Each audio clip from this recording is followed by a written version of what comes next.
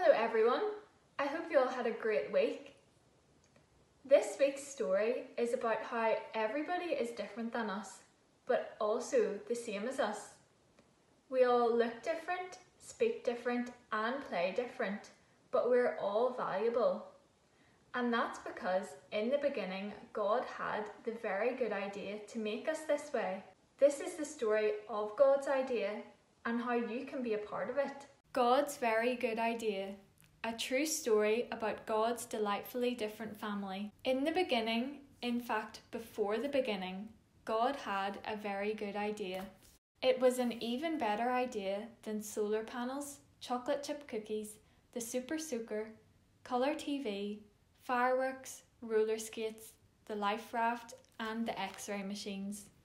God's idea was to make people, lots of different people, who would all enjoy loving Him and all enjoy loving each other. They would all be made in His image. They would all be like mirrors, reflecting what God is like. Because God is full of love, they would be full of love too. So God got to work. He made a beautiful world for people to live in. Then He made the first people, a man and a woman. And He said to them, "Be happy. Enjoy loving me and loving each other. Have a huge family that will fill the earth and look after the earth and enjoy the earth." God carried on creating people. All of them were made in His image, and all of them were different too.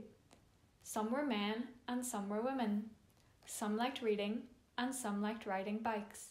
Some had darker skin and some had lighter skin. Some had curly hair and some had straight hair. We live in God's world.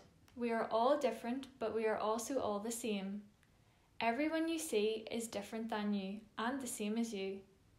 They might look different or speak different or play different, but they are all made in God's image and so they are all valuable. This is God's very good idea. But people ruined God's very good idea. The first people chose not to love God. This is called sin. And because they chose not to love God as they should, they forgot how to love each other as they should. We are the same. We choose not to love God, and so we are not able to love each other like we should. We sin. Sometimes we treat others badly because they are different than us. People fight with each other. People are mean to each other. People laugh at each other. Because we have ruined God's very good idea, He is not pleased with us. Our sin means we can't be friends with Him or enjoy living with Him. We need God's forgiveness for ruining His very good idea. It's the same for everyone in the world. People who like reading need forgiveness, and people who like riding bikes need forgiveness. People with darker skin need forgiveness, and people with lighter skin need forgiveness.